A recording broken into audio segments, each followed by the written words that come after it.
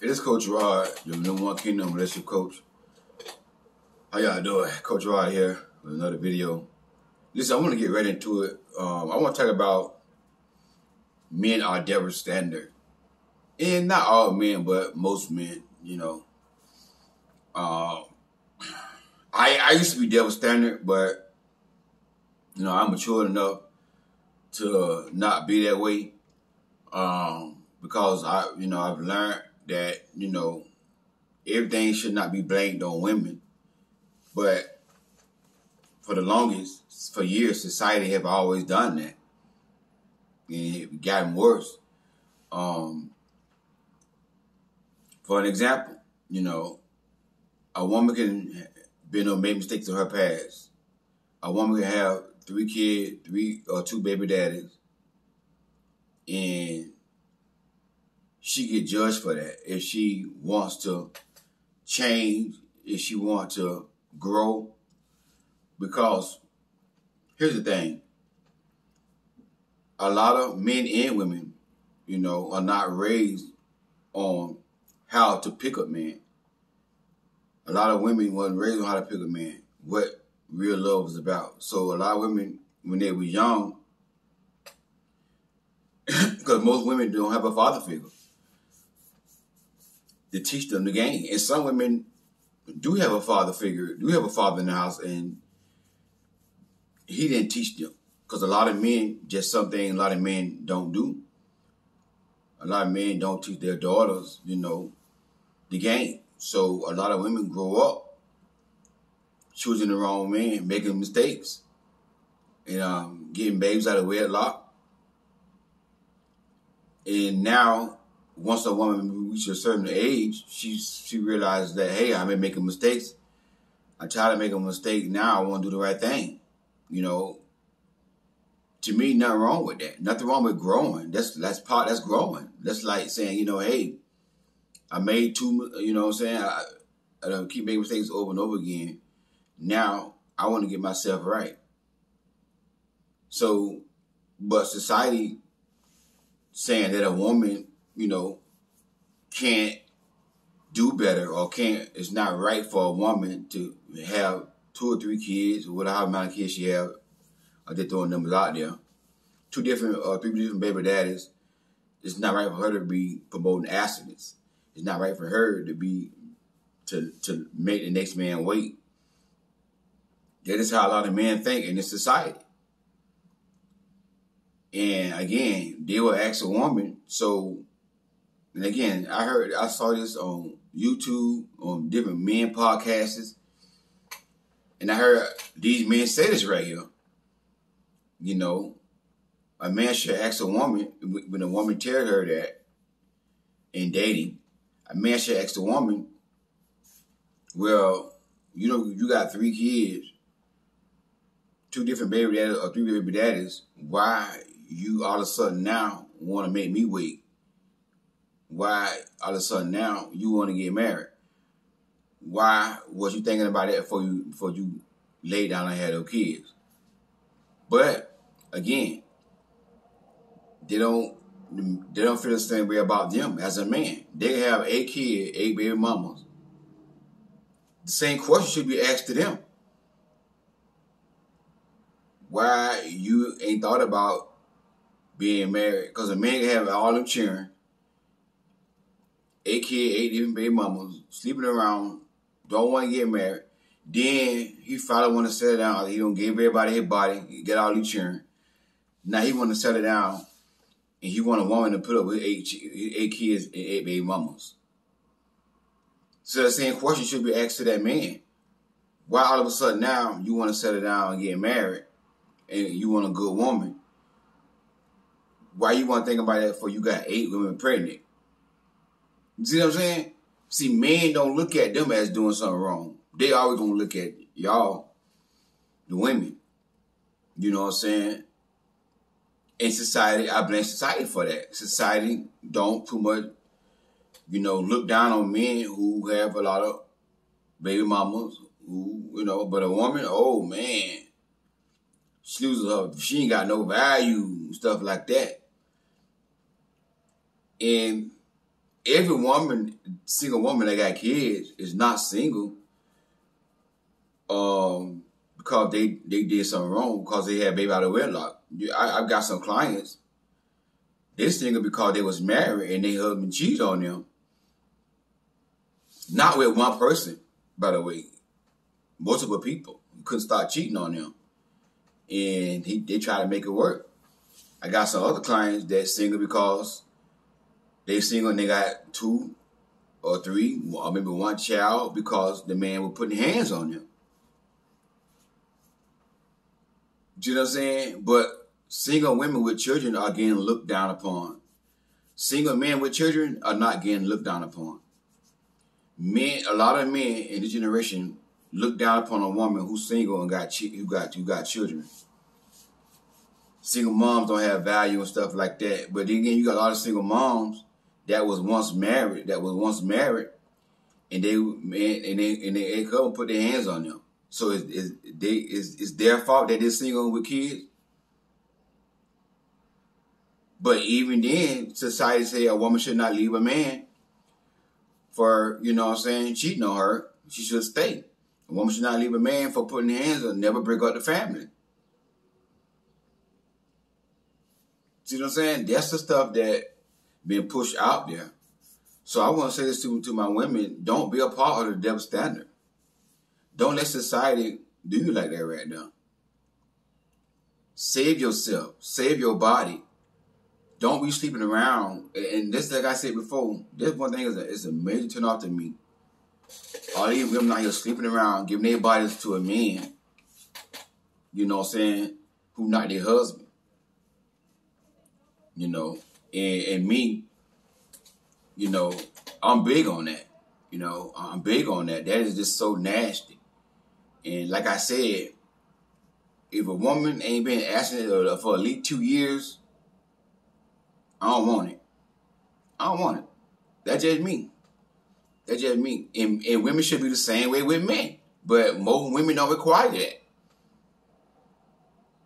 Women should be the same way with men. But most women don't require that. You see what I'm saying? So, you know, queens, be careful what you're doing out here. Stop sleeping around. Stop just giving men your body. Stop just having casual laying around with each other. Stop doing that because you're going to be a part of the double standard. Men going to judge you. Society going to judge you more than they judge anything. They're not going to judge the man. They're going to look at you as not a good woman because you doing this right. It's just the way it is. Now, I used to be that way, but I've learned and matured that everything is not on the woman. You know, those women who got pregnant outside of wedlock, the man, they couldn't do it on their own. It had to be a man that, you know what I'm saying, got them pregnant. But the man not getting judged, though. It takes 2, but the woman is getting judged. You know what I'm saying? And another thing, a double standard is, like, most men, crazy about their daughters. Most men crazy about their daughters. And I'm telling you, I got me a daughter, and I'm crazy about my daughter. And my daughter, right now in a relationship, I'm not really happy about it because I think she's too young to be in a relationship. And some things that I heard from her mother that's going on. And my ex-wife says she don't like him for certain reasons, and I don't blame her for not liking him. And from what I heard, I don't like him neither. But as my daughter, she grown. She grown. And, you know, hey, as long as he don't put his hands on my daughter, I'm good. Because I'm a kingdom man. I'm a kingdom man. Don't get me wrong. I'm a kingdom man. But that's one thing I don't play about my children. I don't play about my children. My sons or my daughter. You put your hand on one of them, you're going to have to deal with daddy. You put your hand on my daughter, you're going to have to deal with the daddy. You see what I'm saying? And I've been on snap around here about my daughter. I've been having a prison ministry. I black Paul and Silas. You see what I'm saying? Long as he put his hands on my daughter, I'm straight. But that's why I respect other people's daughters, though. See, I learned as a man, the same way how you want somebody to treat your daughter, you treat somebody else's child. Because they call it karma, but the world call it karma, but I call it reaping what you're sowing. This is why I respect somebody else's daughter, because I want somebody to respect my daughter. I want a man to value my daughter, so I value other people's daughters. And there's a lot of men, they want you to value their daughter. They want you to treat their daughter like a queen, but they dog women out. Somebody else's daughter, they dog her out. You see what I'm saying? That's double standard. That double standard, you know. But I treat other people's daughters the way I want somebody to treat my daughter. That's one thing I live by. You know. I never put my hands on a woman because I want nobody putting their hands on my daughter. You know, cheating, all that kind of stuff. I wouldn't do because I want nobody doing that to my daughter. You know, verbally disrespecting my, you know, daughter. I don't want a man doing that, so I don't do to my other daughter that way. Because that's how I want my daughter to be treated. So I treat other people's daughter the same way. You see what I'm saying? But don't be a part of the double standard, ladies. Because society, I'm telling y'all, it's harder on women in this generation. It's much harder on women than men. You know, and a lot of it is this choices that women make. You know, yeah, I get that. But, you know, society is not going to give women breaks. You know, men get passes for having a lot of kids, for being single. Nobody's pressuring men that's got 3 kids and single, and they 35, 40 years old. But society pressuring women or look at a woman a certain way. If she 35, never been married, and got 3 kids, something wrong with her. If she ain't got a man, something wrong with her. Because she ain't have a man.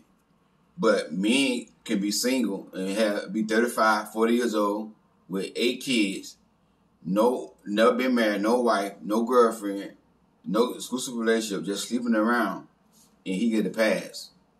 He get a pass for that. You get a pass for that. And that is so wrong. But, you know, as a woman, one thing you can take from the video is that you don't want to be a part of the double standard. You know, you don't want to, so as a woman, there's another thing too, your worth and your value don't come from the world. It comes from God. And you never lose your value. I don't care how many mistakes you made in your past. I don't care how many men you've been with. I don't care how many kids you have. If you made a decision to change and to live for God and honor God and save yourself for here on out, guess what? In God's eyes, you're a queen. You still a queen. You still a queen no matter what you've been through. You still a queen. Just say this is a $100 bill. I take it and ball it up,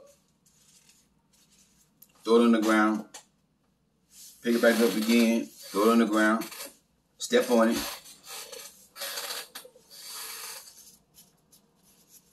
And if I get to you, anyone of y'all watching your video and say, here go a $100 bill, you still take the $100 bill, right? Why? Because it still has value. Even though it's been balled up, even though it's been thrown on the ground, stepped on, it still has value. You still can spend it. And that's the same thing to you queens who made a mistake and you want better in your life. Forget society. Screw them. You keep doing what you're doing. Keep your head up. Because guess what? You've been through a lot. You've been dragged through the mud. You've been cheated on. That's why you got 3 kids and you single. Because you got tired of cheating. That's why you got kids and you don't have a husband. Because you got tired of being abused, being your hand put on them. And now you want to do the right thing and wait on God. Keep your head up, my sister. You still got value. Don't be a part of the double standard. Eddie Coach Rod, God bless y'all. Thank y'all so much for tuning in. Like I always tell y'all, man, I appreciate y'all support, y'all love. Everything you do for me, I really do. I don't count it lightly. You know, the cash outs I get sometimes, I don't even ask. Y'all just sow into my life. The support I get on my channel, the thumbs up. God bless y'all. God bless y'all. I really do appreciate y'all so much. Just keep me in your prayers. I'm doing good. I'm doing good. You know, with my eczema, my skin condition. You know, it's gonna take some time. Like I said, I have gotten my first injection. I get my next injection next Monday. Not this Monday, but the next Monday. So, you know, it's going to get better. My eczema is going to get better. So, y'all just keep me in your prayers, and I do the same for y'all. If you need coaching, the link for coaching is going to be inside the description box. Click on that link. If you don't know, I do one-on-one coaching sessions. The link for that is going to be inside the description box. And also, I'm an author of the book called Queens Do Not Settle. The link for that is inside the description box as well. I'm working on my second book right now. I just got to get it edited and get it, you know, out there. Get it edited and get the cover and stuff like that. I'm working on that. That should be coming out within months. If I get that book published, I'm going to write my third book. My third book is going to be, I think, going to be the best book. Going to be the best book. I don't know if I should get a name out yet, the title out yet, but it's going to be a good book. But anyways, hey, thank y'all so much. God bless y'all. I'll talk to y'all soon.